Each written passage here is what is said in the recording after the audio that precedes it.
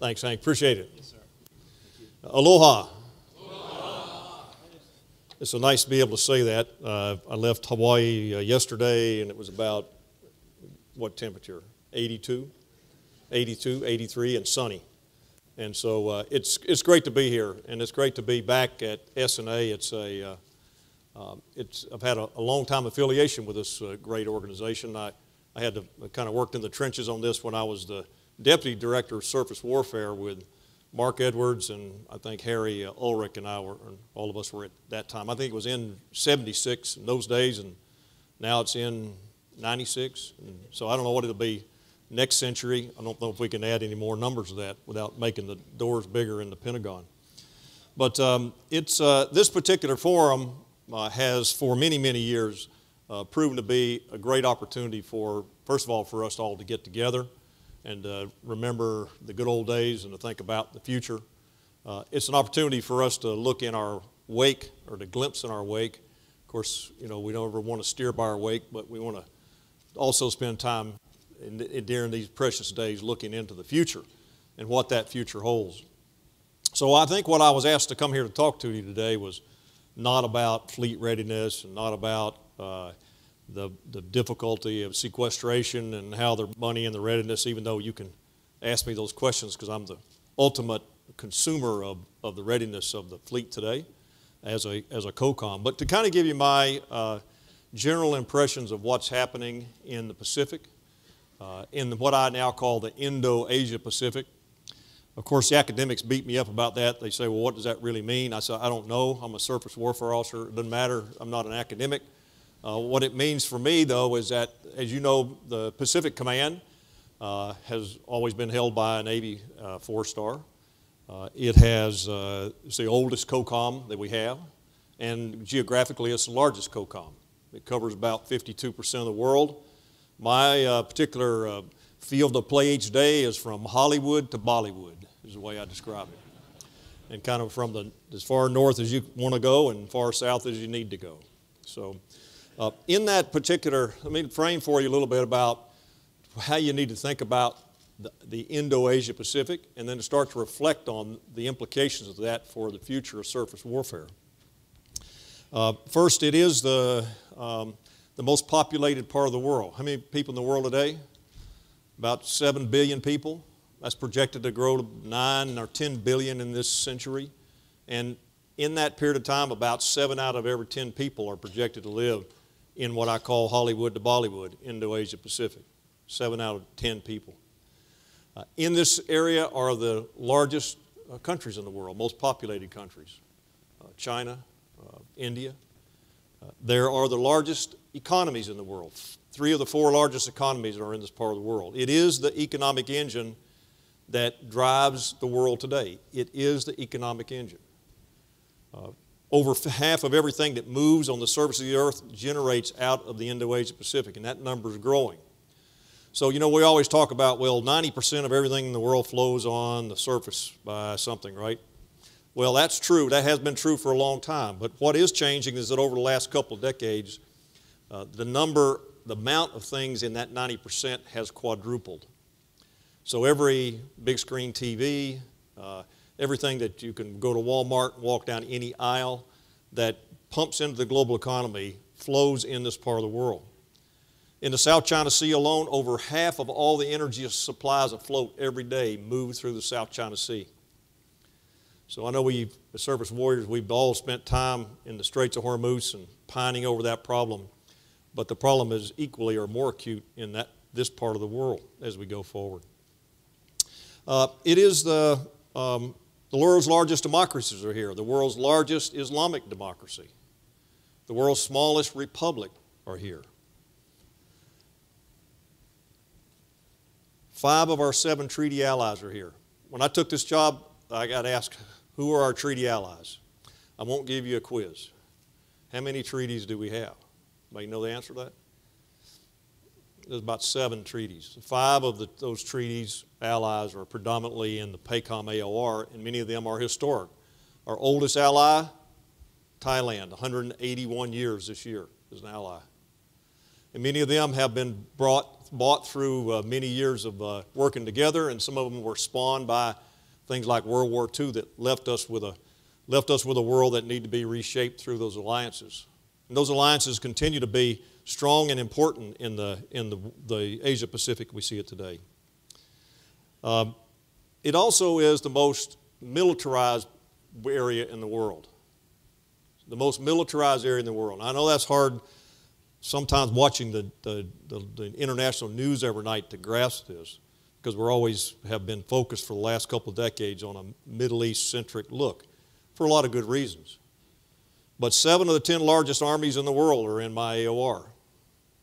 All of the largest and most capable navies in the world are in my area of responsibility. 5 of the world's declared nuclear powers are in the 36 countries that I look at. So it's also a region that doesn't have the historic mechanisms in place to be able to help you control what happens in the security environment. So there is not a NATO. I mean, think about NATO. We spent a lot of time, I just came from NATO to this job. I love NATO. Had pretty good experience with NATO. But if you take the United States out of NATO, all of Europe's 500 million people. 500 million people is not even a drop in the bucket in Southeast Asia. There's 170 million people or so in Bangladesh. There's 200 million in Indonesia. So starting to get the scale of complexity of what this part of the world means to us as a nation and the implications for what it means to our military and our Navy.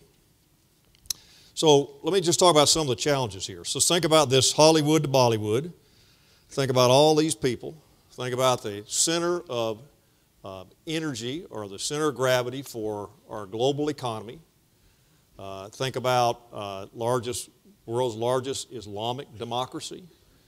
Think about a general sense of terrorism. My sense in terrorism in this part of the world is that it is a problem. More IEDs go off in my AOR every day or every month than anywhere else in the world. Okay? But they're just in a large area, so they get consumed by the depth of it. But my take on the terrorism is that we have it. But it's different than the Middle East. Someone has enlightened me that radicalism, particularly that spawned by radical Islam, came to the Middle East via sword, and it came to the Asia Pacific via merchants. And so it does play out differently in this part of the world. So I think from a terrorist perspective that we're probably in the front end of the problem rather than the tail end of the problem, which we are in other parts of the world, which means we have an opportunity, I think, to shape that environment if we stay engaged and we do it right. But what are some of the challenges? I have a Center for Excellence that works for me called HADR Center of Excellence. So when I showed up as PACOM, I said, well, why do I own this thing? It's one of those, admin things you could say, well, why do I have this command under me? Well, it was quick to point out to me that 80% of all natural disasters in the world happen in my AOR. 80%. And the impact on humanity because of the numbers of people and where they live, which many of them live in the littorals, and a growing number live in the littorals, the impact of these on humanity is significant. So there's veterans here of the Tomodachi, there's veterans of Aceh, there are veterans of just probably recently of the Philippine effort we did in Operation Damian in the central part of the Philippines. So the natural disaster piece is not going to go away. The implications of climate change. Now there's a raging debate around the world by scientists and everybody else about is there climate change. I'm not going to step into that argument with you.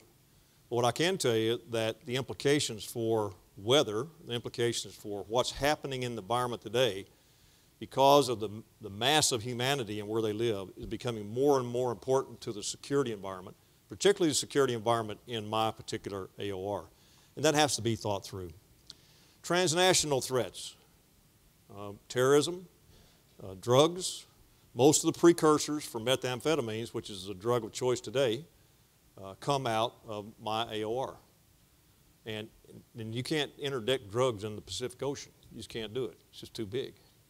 So you have to figure out what are the networks and how are the networks being fed, where's the money going, where's the money being funneled, and where are those implications for that money on our own security interest and the security of the American people. So we have that. So we have human trafficking. It's starting to get a lot more play today in the political environment. I think some of you heard me showed a slide before in another presentation I made a few months ago. A $30 billion a year industry in human trafficking globally. $30 billion. It's more than Google and Nike and Starbucks coffee all put together. And it's not just prostitutes, it's child labor, it's child prostitution, it's the whole 9 yards. And the source of much of that comes out of the PACOM AOR. So we're increasingly aware of the impact this has on the security environment. Of course, there's competition for food and water, and that's going to grow. How fast will it grow? I don't know, but we're starting to see signs over the last couple of decades that this will be an impact on the security environment. There will be a historic territorial disputes. Now, you can almost read any newspaper any day and get a sense of what's happening in both the East China Sea, South China Sea, as we look at the historical nature of how countries decide what belongs to them and what doesn't belong to them as they go into the future. And we can talk more about that during question and answer if you'd like. And of course, there's increasingly dangerous North Korea. People ask me, what do you worry about the most day to day? And I worry about the unpredictability of a North Korea, Kim Jong-un, and the capability he has to basically not only threaten our homeland, but put a serious cataclysmic event in place on the Korean Peninsula, which would quite literally disrupt the entire world. The flash to bang for what can happen in Korea is very, very, very short. And so as you think about the implications for forward naval forces and what you provide and what you don't provide, you have to think about Korea. I think to some degree we have put Korea on the back burner for the last couple of decades because we were dealing with the more urgent issues. And I think that the fact that we put it on the back burner has not put us in a good position where we are today. So we're going to have to think through what the future holds here and how we're going to manage a future with a North Korea that has a potential to threaten our homeland with weapons of mass destruction. And of course, there's a rising India. Now, many of you have operated like I have with the Indians for a long time, and we're making good progress with the Indian, particularly the Indian Navy to U.S. Navy relationship. We want to see that continue.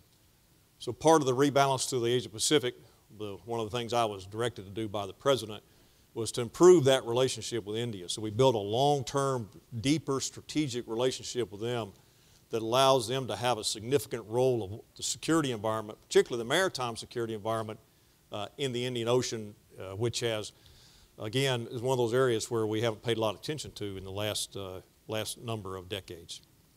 And then there's the rise of China. So how will China show up? China is going to rise. We've all known this for a long time. In fact, we've all been, over the last 20 or 30 years in our planning, we've been thinking about how will China show up? How will they show up as a world leader? How will they show up as a global economic power? And how will they contribute to the security environment? And that's yet to play out. But the goal, the PACOM goal, my goal is for China to eventually be a net provider of security and not a net user of security. We'll see. We'll see. So how China and India rise has to be figured into it. And then finally, I would say that we're seeing today throughout the periphery of PACOM the struggle of fragile democracies. As those democratic processes and systems have been put in place in some of the countries in my AOR, they are yet today dealing with how to properly use democracy and to align their governments and their security apparatuses in a way that allows them to live through democratic reforms that their countries are going through today. So we're watching that. And I guess then, most importantly, about the challenges we have in the Pacific AOR is, what's the U.S. role going to be this century? How are we going to be involved here? I think the president, in fact, I know because we made a recommendation to him when he signed out his strategy in 2012, which articulated the pivot, so to speak, right? Pivot to the Asia Pacific. And the underlying thing behind that whole pivot is that after 2 decades of really difficult work in the Middle East, we have to look globally at where our long-term national interests. So where our children and our grandchildren's, where are their interests going to be most important? And the continuing vector, the consistent vector is, in the long term, is to make sure we get it right in the Asia Pacific. So this is what has led to the pivot and the initiatives about the pivot and those initiatives inside the U.S. Navy that have led to that. So, are y'all trying to tell me something here by turning those lights off? Okay. So let's look a little bit in our wake in the PACOM AOR. So the Surface Navy has had FD&F for a long time there, right? Marines, Navy, Marine Corps team. I asked my staff the other day to tell me how much the presence in FDF had changed over time. You know, go back 30 years, tell me how much it changed. And the answer was it hadn't changed much. It's within a couple of percentage points. It's about the same over time. And that's fine. And we've done great work. We put our best ships forward, our best submarines, our best amphibs. I think that we have pushed readiness in the direction of FD&F in a way that has allowed them to realize a significant amount of success over those years. But it's not the same neighborhood as it was 20, 30 years ago. It's a different neighborhood, and it's changing. And during that time, though, the Surface Navy has been the backbone of maritime security in this AOR. It has been the backbone. Now, all the joint services come together, but on a day-to-day basis, if you think about my AOR, just think about the Pacific Ocean alone. What's the largest object on the face of the earth? It's Pacific Ocean. If you hadn't looked at it, you can take all the continents, all the land masses in the world, and jam them in together. Just pack them together, and you can put them right in the middle of the Pacific Ocean and still have room for 2 more continents, a North America and an Africa. That's how big just the Pacific Ocean is. Then you add Indian Ocean to it, and it just starts to really start to be amazing. So the Surface Navy has been, I think, a tremendous supporter, leading the way in a number of areas. One is ballistic missile defense. In my previous jobs, I advocated pretty hard for the Navy to kind of get into the BMD in the right way. Now, I'm not a BMD expert, but I think that I had good counsel for many of you in the room that we needed to up our game in how we did it, and and how we played in it, and we've done that.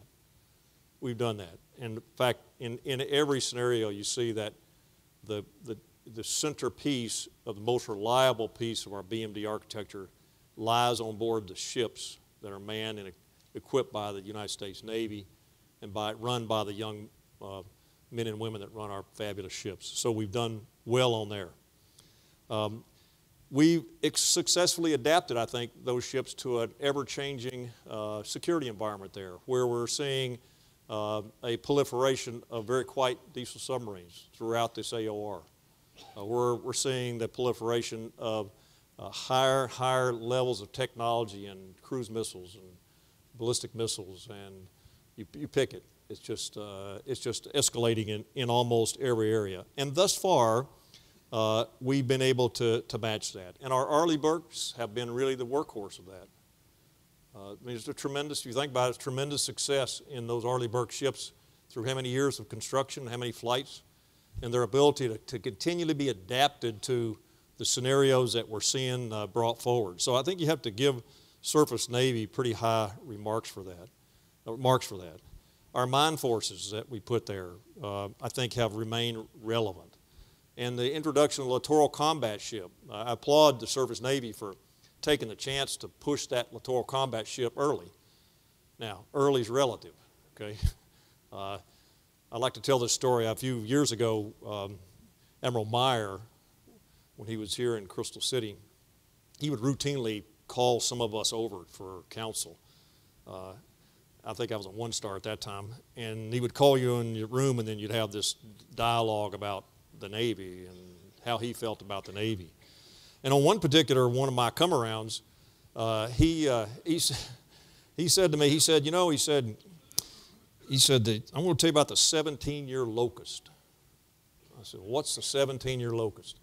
He says, the 17-year locust, he said, that's how long it takes the United States from the time you think about a ship until it becomes operationally relevant is 17 years. I said, I don't believe it. So I started going back and I started calculating it, and he's about right. So the Navy, Surface Navy, we set off down the road of littoral combat ship, and we said, we're going to do this in, Barry, how many years? 7 or 8? 4? Then we said 7. Then we had said 8. Then we said 9. And we did do better, but we didn't do a whole lot better by my calculation. As I think back on it, when I was with Zambrowski and back when I was an aide to the vice chief back in about 1998, I happened to be in a room where they were talking about this ship, and this ship was going to be Street Fighter. Remember that? And that quickly morphed to something beyond Street Fighter, because that sounded really too angry, I think, for the trade magazines. But it went to Street Fighter. So that was 1998. So that about was the time, the genesis of the thinking of what littoral combat ship was going to be. It was going to be fast. It was going to be in the littorals. It was going to be multi-mission. It was going to be reconfigurable. It was going to have a small crew. It was going to do all these things. So that's 1998. So here we are, 15 years, 16 years. So you'll have really the first LCS show up about 17 years later. But it's showing up with a whole different concept and a lot of different aspects of things that are going to make it, I think, a key player in the security environment in the world that I deal with, which has got a lot of littorals and a lot of interesting things going on in that. So as you go, now let's take a look at forward. So as you go forward, what's going to remain constant for surface warfare? Well, the world's not going to get any smaller. Now, it's getting smaller in other domains, cyber domain. I guess you could say the air domain is getting smaller. But in our domain, it's not going to get any smaller. So you have to be there to be relevant. You know, having forces that are forward, having forces that are rotationally forward, having forces that can sustain themselves forward and be there is important for surface warfare. So I encourage us to resist any risk or any urge we have at all to sequester ourselves in some quiet home port somewhere, because our relevance will diminish because you can't get there fast enough. Because the world today, warfare in the world today is going to move too fast. And the surface Navy of the future has got to be on station, has got to be well-trained, has got to be ready to do what it takes. So what else is going to remain the same? Distance will be a tyranny. Logistics will remain a tyranny. We already see we're at the smallest Navy since what, 1916? In numbers, smallest Navy. Capable Navy, is it big enough? Well, my testimony says it's not. Okay? Some in this room may disagree. I say it's not big enough.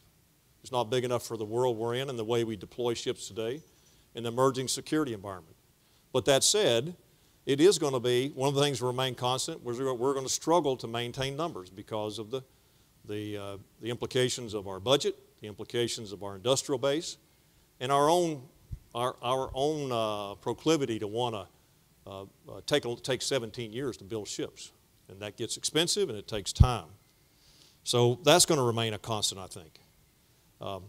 But more important, I think, what remains constant is the importance of competent, well-trained, and well-led people.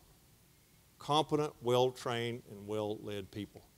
Because in the end, You know, we can stack up all the great Arleigh Burkes and all the great amphib ships and all the great LCSs and put them on the end of the pier, and they'll be a stack a mile high, but they don't matter if you don't have young men and women that can make them work, and make them work in an increasingly difficult environment, increasingly challenging environment, a long ways away from our homeland.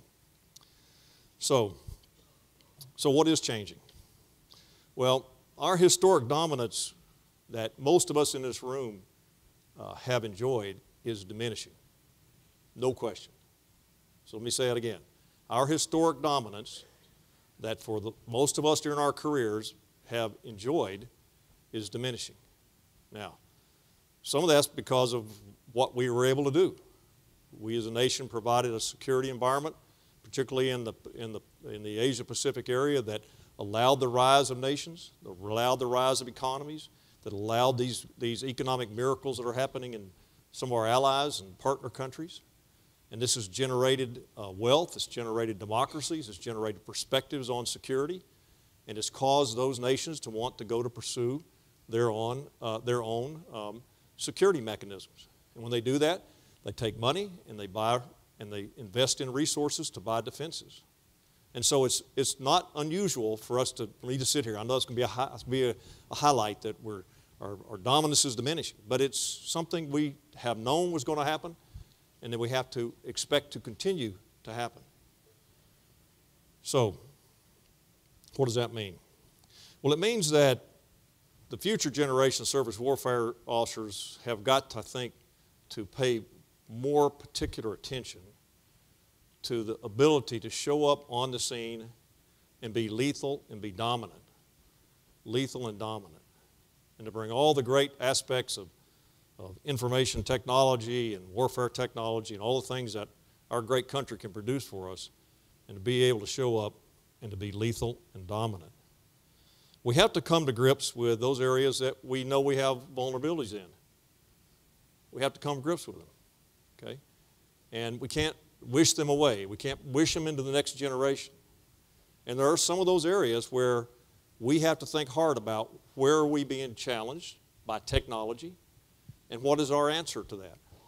Now, every great generation, in this generation of naval officers sitting here is as great as anyone that's ever been, has acknowledged those challenges and then stepped up to them.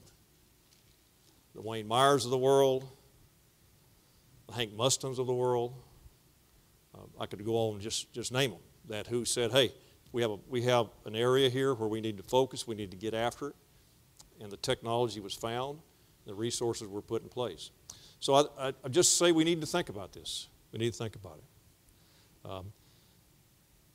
But I'm proud of the readiness of the ships today, and I'm proud of the readiness that our surface warriors leadership has been able to provide and produce, particularly during this period of time we've gone through the budget issues and the sequestration. So from where I sit as a PACOM commander, we have about as ready a force with great ships as I've seen in a long time. Now, I hope that we continue that. But having good readiness is only one part of the equation. When you show up to the future fights that we envision, the future warfare scenarios, security scenarios that we envision in the 21st century, many of them could emanate out of the PACOM AOR. We have to also show up and be relevant. To be honest with you, our lack of urgency on development of the next generation of surface-launched over-the-horizon cruise missiles is troubling. We're behind the need, and we need to think about that. We need to think about what is surface warfare's role in other than defensive operations. As a PACOM commander, I need you to be thinking in the offensive mode. I need you to be thinking, how are you going to show up? How are you going to be dominant? How are you going to be lethal? And that requires you to think about all scenarios, not just the ones that we've been dealing with in the last several years, where we have enjoyed basic air superiority, basic sea superiority. There's places in the world where in this century you won't have that. And whenever these magnificent $2 billion warships show up, they're going to have to be dominant. And they're going to have the tools to be dominant. We also have to look and embrace the value of asymmetric capabilities that we bring. We have to continue to pursue unmanned systems. They do bring a tremendous asymmetric advantage to me, to commanders like me who have to deal with increasingly complex scenarios. Things like offensive mining need to be thought about. We haven't talked about mining for a long time. In fact, sometimes it becomes a stepsister to our dialogue in surface warfare. But surface warfare community, in my view, has to embrace the mine community, has to embrace this as an asymmetric, not only as a defensive capability, but as an asymmetric capability that allows us to be dominant in a battle space that we may not always be dominant in when we enter. High-speed lift, important to me. How do you get things around faster? This is a surface warfare equity.